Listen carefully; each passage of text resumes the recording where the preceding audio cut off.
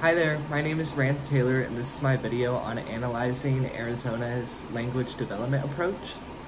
According to Arizona, English language learners are students who are not able to communicate in a fluent manner or be able to learn effectively in English. English language students may come from homes where the predominant spoken language is not English, and this can lead to some struggle in school. This will allow for these students to be given modified instruction so that all the students' needs are met in the aspects of learning.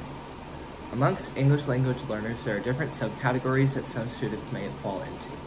Some of these subcategories or also known as instructional program models, are known as bilingual English second language, which is also known as ESL, structured English immersion, as well as sheltered English instruction. Starting off with bilingual students, these are those students that are able to speak two different languages at the same time, and that's how they use them to communicate with each other.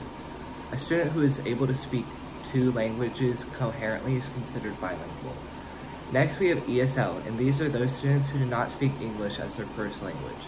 These students who are just learning English for the first time are considered ESL students, and this allows them to take specific classes in school to help them with their English language learning.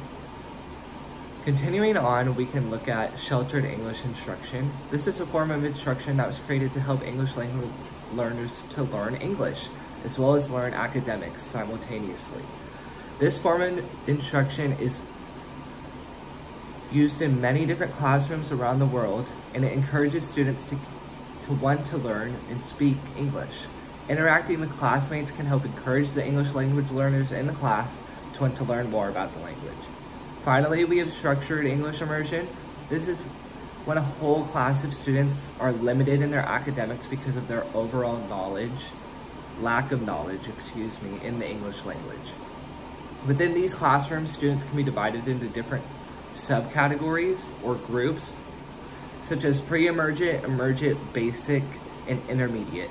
These SEI classrooms were created to make sure that students were being provided with as much English language instruction as possible, in hopes for them to learn more English language themselves. Continuing on, we're going to look at Arizona's language development approach, and this approach is based on the idea and values of English language learners in the learning community. This approach surrounds the idea of educators promoting the success of their students through different steps. Through this approach, students can develop a sense of agency, more self-confidence, as well as determination. You may be wondering, how do students build this agency amongst themselves? Well, student agency is the motivation and drive to take on their own learning.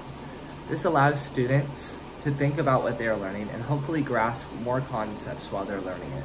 As educators, we want our students to know the importance of their own learning, especially amongst our English language learners.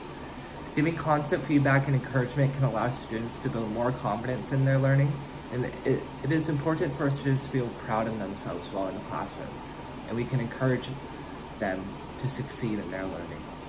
Returning back to Arizona's language development approach, we can look at the 4 principles that go into creating this approach. These are known as asset-based behaviors and expectations, integrated instruction in disciplinary language and content, target and explicit language instruction, as well as assessment, monitoring, and feedback. These 4 principles make up the approach, and it shows educators what they can do in their classroom to help build student agency. To conclude this video, we're going to look at some of the Arizona-approved research models and their components. Starting off with the newcomer SEI model, this model is very similar to the SEI model as it includes assessments and clear expectations for all students. Next, we have the 2-hour SEI model. This model is where students are assessed given specific target instruction that relate to real-world scenarios.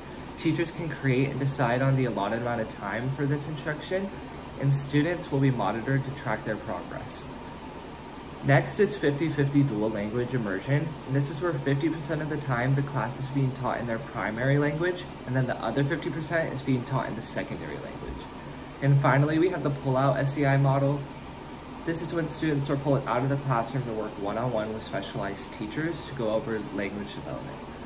Thank you all for listening on my video on analyzing Arizona's language development approach, and I hope you learned something new today.